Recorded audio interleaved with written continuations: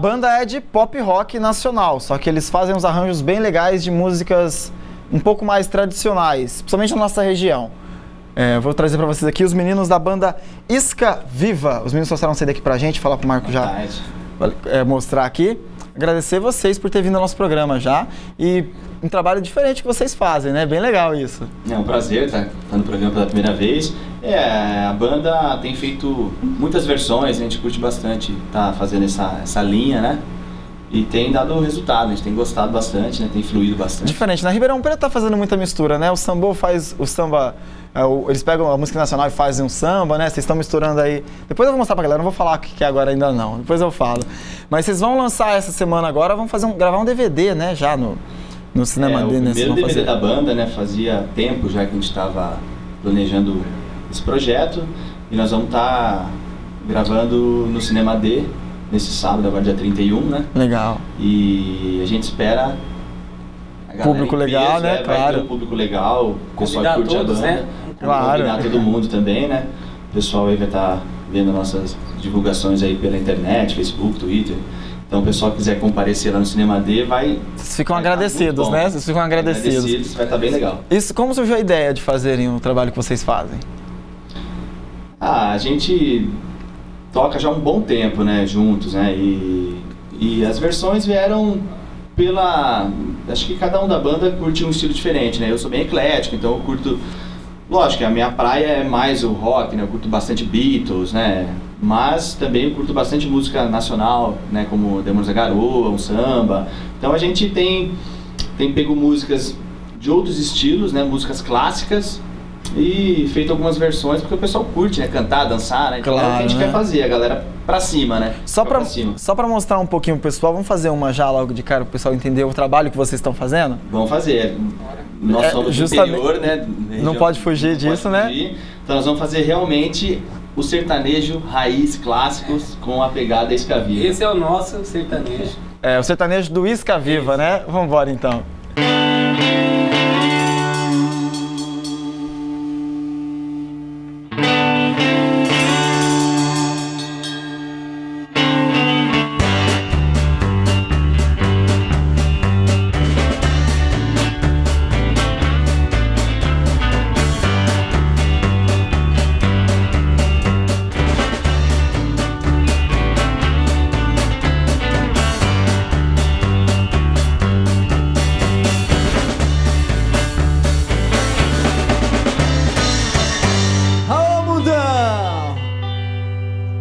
Fizemos a última viagem, foi lá pro sertão de Goiás.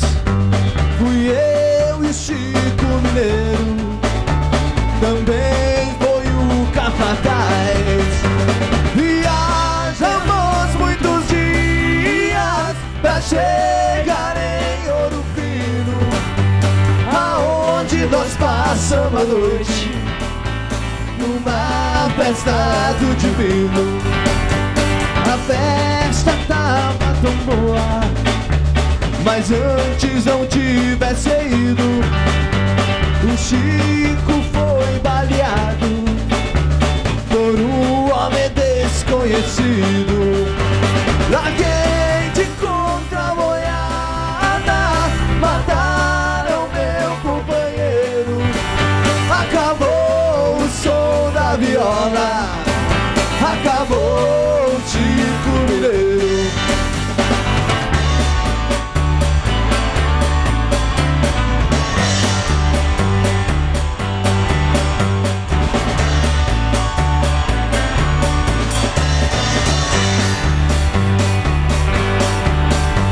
Depois daquela tragédia, fiquei mais aborrecido. Não sabia da nossa amizade, porque nós dois eram unidos. Quando eu li seus documentos, me cortou o coração de saber que o Chico Mineiro era meu legítimo irmão. De saber que o Chico Mineiro era meu legítimo irmão.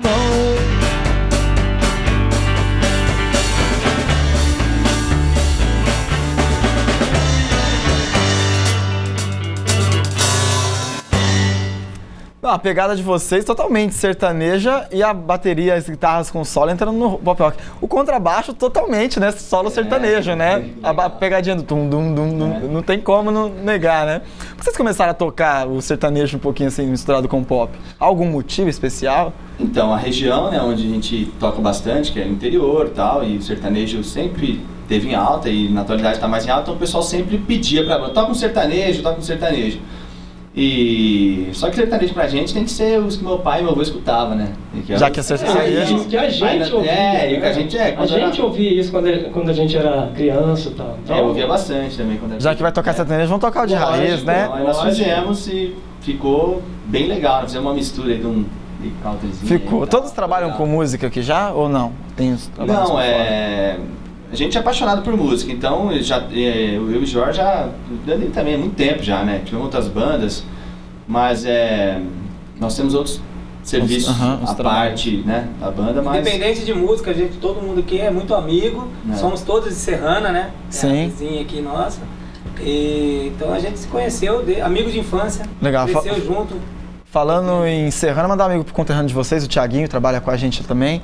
Mandar um abraço pra ele, Thiaguinho, lá de Serrana. Vamos acompanhar os meninos aí, ó. Né? O Mário que indicou, né? Ah, legal, abraço pro Mário aí, Mário. Ó, boa indicação dos meninos, hein? Você pode indicar também, quiser trazer banda pra cá, pode indicar programaestudio.com.br, que nem o Isca Viva veio pra cá, você pode mandar a sua banda ou trazer a banda de algum amigo pra tocar aqui no nosso programa. Meninos, eu quero ouvir um pouco mais de vocês. Sei que vocês trabalham com música própria também, né? No show também vai ter essa mescla, né? De música própria. Vai ter. Nós lançamos CD no começo do ano passado, né? Só com músicas próprias. Agora, para esse projeto, nós estamos lançando uma música, até vai estar saindo um clipe aí na internet, acho que esse mês agora já vai estar rolando, que vai estar no DVD? No DVD também, que é Aí Você Aí, que é um projeto junto com o Valtinho Ponce, então ele colocou umas batidas eletrônicas, né? Ficou diferente, ficou legal. Então ficou, o Valtinho Ponce, então ficou bem legal, o pessoal já pode acessar aí na internet e procurar, que você já vai estar... E daqui uns dias também, pelo projeto Pelas Bandas de Ribeirão, da Jovem Pan, também. A gente vocês vão rodar pela... Isso, durante um mês inteiro. Pela rádio aí. Vai tocar um trechinho da música para o pessoal ir conhecendo e já chegar no show conhecendo. Trabalho reconhecido também, isso é bom para vocês, né?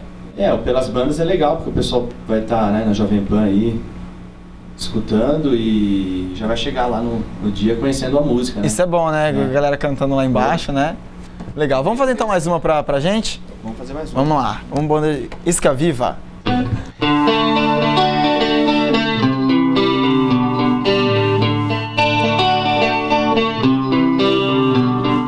Sei que estou perdido, mas não quero me encontrar.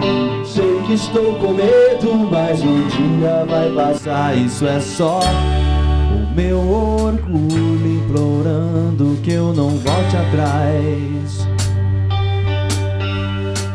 Sei que estou sozinho, mas não quero companhia. Sei que estou chorando, mas é pura alegria. Isso é só meu coração implorando que eu volte atrás. E é assim que eu passo os meus dias, deixando os meus instintos brigarem. E é assim que eu passo os meus dias, deixando os meus instintos brigarem. Sei que estou chegando, mas ainda tenho pressa. Sei que estou negando, mas quem ama não confessa. Isso é só o meu desejo querendo que eu siga em paz. E é assim que eu passo os meus dias, deixando os meus instintos brigarem. E é assim que eu passo os meus dias, deixando os meus instintos brigarem. Vamos aí! Na, na, na, na, na, na, na, na, na, na, hey, Jude. Na, na, na, na, na, na, na, na, na, hey, Jude.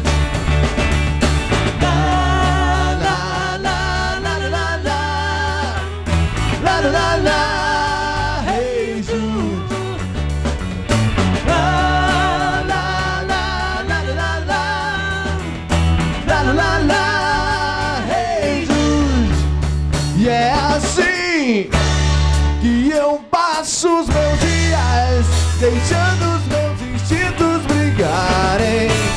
E é assim que eu passo os meus dias, deixando os meus instintos, deixando os meus instintos, deixando os meus instintos brigarem. Yeah. Pô, bem legal, né? Quem gosta de compor na banda aí? O Jorge compõe bastante, eu também componho, mas o Jorge ele é mais fera pra isso aí, ele curte bastante. E arranjo? Geralmente o guitarrista é o que trabalha mais, mas quem o Jorge ele faz as músicas já criando violão, ele faz depois eu faço as bases. Fica criando um pouco, né? E flui as ideias. Algum outro estilo que na carreira de vocês já andaram passeando? Já chegaram a fazer alguma coisa, tipo, nunca... Assim, outro estilo muito diferente do rock, acho que ninguém nunca tocou aqui, né? Uhum. Mas, assim, por exemplo, o Xande e eu tínhamos uma banda de heavy metal, que é muito mais... bem mais pesado. Isso, né?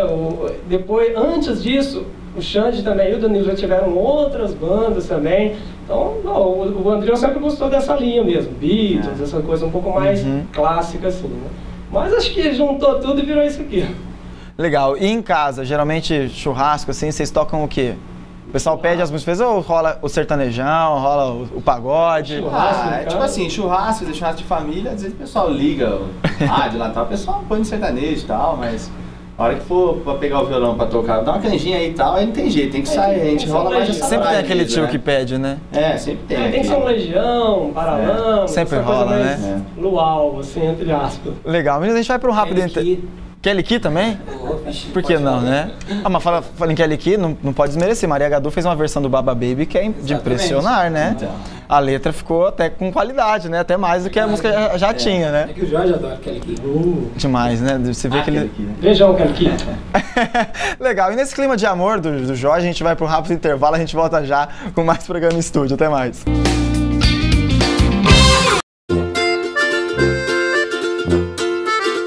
Olá! Vamos fazer um teste? Qual é a diferença entre este cãozinho e este outro? Isso mesmo! A diferença está na cor do focinho deles. Muitos animais abandonados e que estão no Centro de Controle de Zoonoses esperam ansiosamente para serem adotados.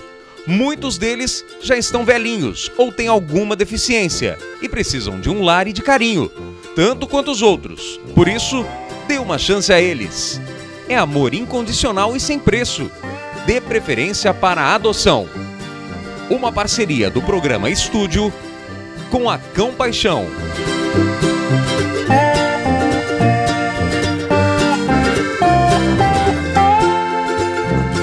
Eles contam com você.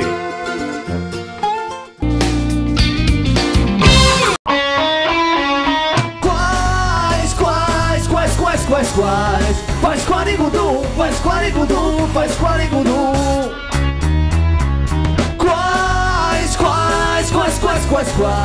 Faz quarigudum, faz quarigudum, faz quarigudum. Não posso ficar nem mais um minuto com você. Sinto muito amor, mas não pode ser. Moro em Jaçanã. Se eu perder esse trem, que sai agora às 11 horas, só amanhã de manhã. Não posso ficar nem mais um minuto com você.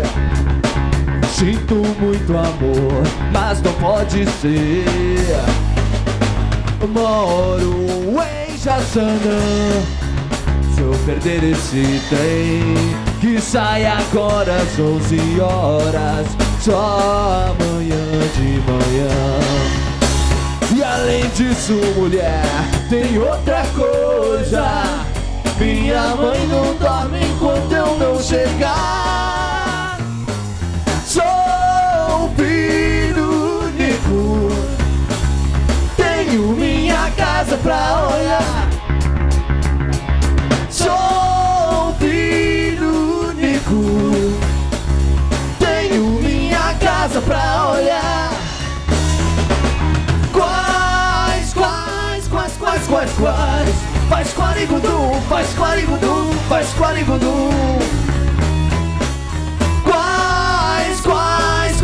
quais. Faz quarigudum, faz quarigudum, faz quarigudum. Quais. Faz quarigudum, faz quarigudum, faz quarigudum. Parou. Legal, banda Isca Viva. Eu pensei no finalzinho que vocês iam colocar o samba. Eu acho que a música puxa, né? Acho que Pede demais. pede pra trazer o sambinha no final. Aí, ó, não é só sertanejo, porque quem gosta de um samba também pode ver Isca Viva também, né? Isso aí é clássica, né? Dona Irã Barbosa, Música Garoa. Tem- Não tem quem não curta, né, cara? Não Eu tem. curto pra caramba, nossa. Não tem. São raízes que a música popular brasileira não tem de onde fugir, né? Não tem, é. Não consegue. Vocês pretendem trabalhar em outras vertentes, assim, também? De repente, alguma coisa mais melódica, na versão de vocês também? Tem alguns projetos futuros, assim? Acho que o foco da banda daqui pra frente, acho que é a gente tá mirando trazer coisas que não são do rock pro rock, né? Trabalhar sempre versões, tanto é que esse DVD que a gente vai gravar agora, vamos dizer assim, que é o abre-alas para esse novo projeto, você entendeu? Que tá vindo adiante. Adiante, né? Futuramente. É, a gente sempre fica atrás de músicas que marcaram época, né? Você pega... Tem muita música, né, que marcou época e às vezes tá esquecida e você faz uma versão legal, ela volta, né? Música que não tem como você não cantar, né? Até mesmo porque o pop, geralmente, são as músicas que fazem sucesso, né? Que tocaram bastante. Esse é o verdadeiro pop, né? São músicas que fizeram sucesso. E essas músicas fizeram, não tem como não negar, né? Popular, né? É, não tem como. Vocês já fizeram algum show que, tipo assim, vocês, por causa do estilo de vocês, o show acabou rendendo mais, assim? Vocês ficavam, pô, isso não vai dar certo, mas... Vocês entraram no palco, começou a galera... juntou e tudo. Teve alguma coisa assim? Ah, sempre tem, cara. É a própria versão de Chico Mineiro mesmo. No começo você faz a versão, aí você fica com aquela pulga atrás da orelha. Pô, vai rolar ou não vai, né? E por incrível que pareça, em vários lugares que nós tocamos, a hora que você dá o primeiro acordinho da guitarra, né, que ficou meio country e tal, aquela ideia, né, de misturar uma coisa com a outra, e o pessoal levanta, dança, o pessoal dançando, né? Então isso é legal pra caramba. Legal. Vocês conhecem alguém aqui, não na região, mas alguém no país que faz o mesmo estilo que vocês? Talvez vocês tenham se inspirado ou não? A inspiração veio de todo mundo mesmo? Não, eu acho que saiu meio que naturalmente, assim, pelo menos da nossa parte. Eu, pelo menos, não conheço nenhuma outra banda que faça a mesma coisa. Na realidade, a gente sempre fez reuniões, várias reuniões, tentando achar o estilo da banda. Tipo, e aí, como vai ser, né? Então eu acho que agora, de um ano pra cá, a gente se encontrou. Achou a essência... que é resgatar. Porque às vezes você fica procurando estilo, tal, né? Fazer algo diferente, tal, porque hoje em dia o próprio público quer algo novo. Você pode ver até o pessoal do sambô, tem muita gente fazendo coisa diferente, a mistura e tal. E a gente, né, anos tocando, então a gente sempre tem as reuniões, a gente fala assim, pô, o que a gente vai fazer e tal. Qual é a cara da Só banda? que é aquele esquema, você roda, só que a essência nossa é o rock, realmente, Não tem como fugir. Então... Só que a essência é o rock, só que não tem como você não gostar de uma música clássica, antiga, né? Claro. Demônios da Garoa. Então você acaba trazendo a música pro rock e automaticamente já fica algo diferente, né? E fica interessante, o pessoal Porque gosta. a banda mesmo, ela em si, ela já passeou por algumas coisas diferentes. Nós tocamos axé, já tocamos sertanejo universitário, sempre tentando fazer, sabe, isso que a gente está fazendo agora. Só que assim, não tava com uma identidade. Então o que a gente parou e pensou? Acho que a gente tem que pegar aquilo que foi mais clássico, aquilo que estourou, tal, todo mundo conhece, e trazer para o rock. É basicamente isso. Meninos, e no meio dessa levada toda que vocês costumam trabalhar, tem alguém específico que vocês gostariam de trabalhar junto? Tanto como produtor ou como artista mesmo, bandas? Alguém que vocês visam? Eu acho que teve uma época, né, desses anos que a gente tá junto aí, que a gente ficava sempre pensando, pô, gravadora, produtor e tal, mas hoje em dia tá tão mais acessível tudo, né? Então hoje em dia você pode ver que tem vários artistas e bandas que o cara grava em casa ali e tal, né? E distribui. Eu acho que hoje em dia a ferramenta que a gente tem na mão, que a gente usa pra caramba, é a internet, né, cara? Isso aí É o fato. Você tem até uma música que fala sobre isso, né? nós temos parceria com o pessoal daqui de Ribeirão, né, da Nova Digital, lá do Horácio e tal. A gente continua junto e tal, estamos fazendo, sempre que tem os novos projetos, a gente está em parceria com eles lá. Mas vamos nessa, a gente está divulgando pra caramba. Esse DVD agora nós estamos com uma ansiedade, vai ser bem legal, a galera vai em peso. Não, final de semana a galera tem que ir sim. E o pessoal de Ribeirão, a gente temos muitos amigos aqui em Ribeirão, então vai ser show de bola. O show tá ficando nota 10, tá bem pra cima. Hoje em dia, você vai pra balada, você quer dançar, né? Quer. A gente até comentou comigo esse tempo atrás, hoje em dia o pessoal quer aqueles ritmos, e a gente tem, nossas músicas, a gente tem procurado isso também, o pessoal ir, descontrair, dançar, curtir e sair de lá curtindo mais e mais o nosso show e nossa banda. O DVD vão ter música do CD antigo, desse CD aqui, mas vocês não lançaram um ainda. Vocês pretendem lançar o DVD como segundo CD também, entre aspas, ou não? Desse CD que foi lançado em 2011, não vão ter muitas músicas, não. Esse nós estamos focando mais as versões mesmo, é um projeto versões. Legal. Vai ter Aí Você Aí, que é a música que nós fizemos com o projeto junto com o Valtinho Ponce. E acho que é capaz de ter mais uma música desse CD, que é Meus Instintos, que foi de trabalho, que tocou pelas bandas do ano passado no Jovem Pan. Tem muita gente que gosta, conhece, né? Então nós vamos estar tocando. Só que a sacada mesmo são as versões. O pessoal que já assistiu o nosso show vai ter bastante coisa diferente. Entendi. Tá bem legal. Legal. Vamos fazer mais uma então pra gente? Vamos fazer. Tocar mais um pouquinho. Vamos fazer a clássica Toca Raul.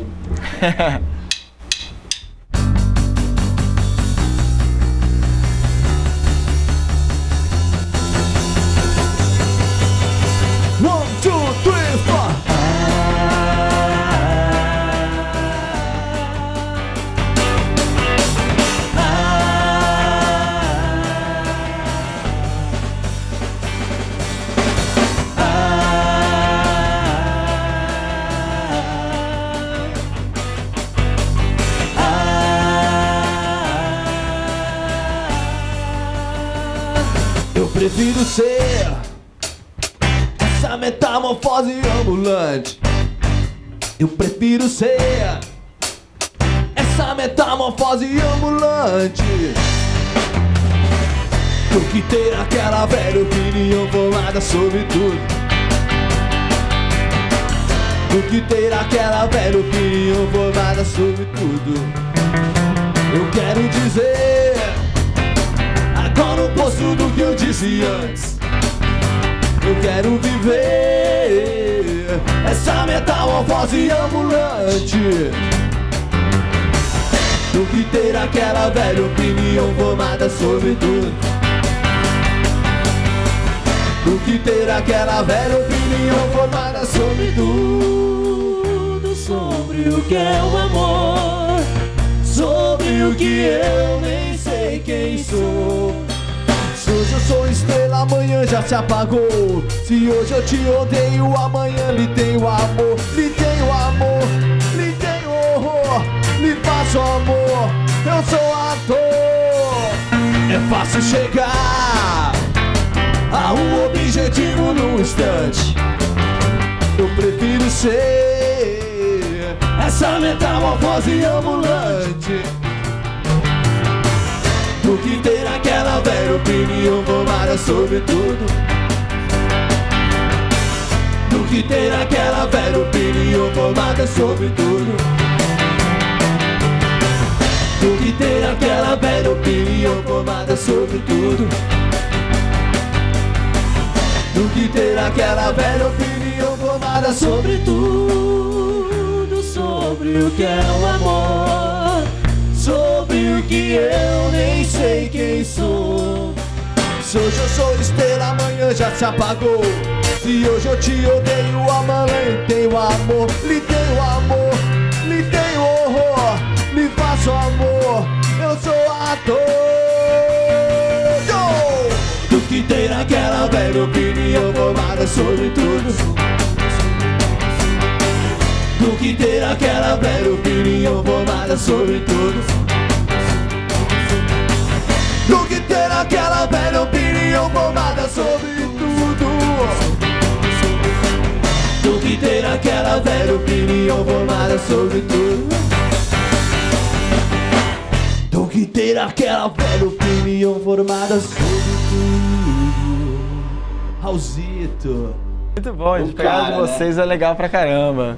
Então, de parabéns. Obrigado. É legal mesmo. Obrigado. Vocês têm contatos aí pra galera que quiser encontrá-los? Opa, pessoal quiser curtir nossa página no Facebook, só procurar lá Banda Isca Viva. Tem no Twitter também, @Isca Viva. Tem o site www.iscaviva.com. E também o contato para show é só o pessoal ligar no 16 9219 4287. Legal. Só procurar Isca Viva nas redes sociais. Telefone 16, né? 9219-4287. Se quiser encontrar também os meninos, você pode acessar programaestudio.com, indicar, fazer uma sugestão de pauta, né? Talvez trazer a sua própria banda aqui no nosso programa, ou entrar em contato com o nosso telefone também de contato, fazer como Isca Viva e vir aqui no nosso programa, divulgar para o mundo inteiro agora, através dos nosso site, né? Dos nossos sites, né, meninos? Legal. Meninos, o programa está acabando. Quero ouvir a música de vocês, né? Que vocês vão fazer no show. E você aí, né? Ansioso para aguardar a versão de vocês aí dessa música. E, bom, agradecer desde já a presença. E, se Deus quiser, final de semana a galera inteira lá para curtir o show de vocês. Opa, mais uma vez, anotar o pessoal comparecer sábado no Cinema D, dia 31, gravação do nosso primeiro DVD. E agradecer, nós agradecemos a oportunidade de estar aqui no programa. Pessoal do estúdio, todo mundo, todo mundo convidado aí, pessoal da produção. Legal, todo mundo convidado do Cinema D. Isso é quase uma intimação, né? Não tem como não ir. Não, beleza, vamos encerrar então o programa com vocês tocando. Pode ser? Opa, e você aí, o nome da música? Vambora então. Banda Isca Viva encerrando o programa Estúdio.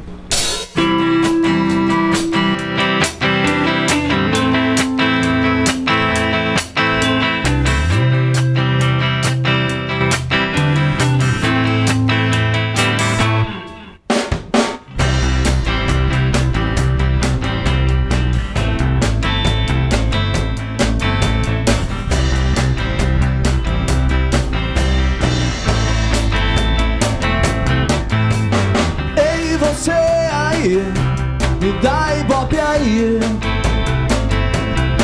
por favor, meu amor, eu faço o que for. Ei, você aí, @Isca Viva aí. Quando você me segue é que eu gosto, e até acho que você já está gostando também. Tô popular na internet, qual Ivete, Léo Jaime, Chiclete. O seu perfil é mesmo muito bacana, eu acho que já estou gostando também. Ei, você aí, compartilha essa sonzeira aí. Vem com um balanço feito só pra você. Se comentaram, curtir, baixa a sonzeira aí. Tô popular na internet, qual Ivete, Léo Jaime, Chiclete. O seu perfil é mesmo muito bacana, eu acho que já estou gostando também.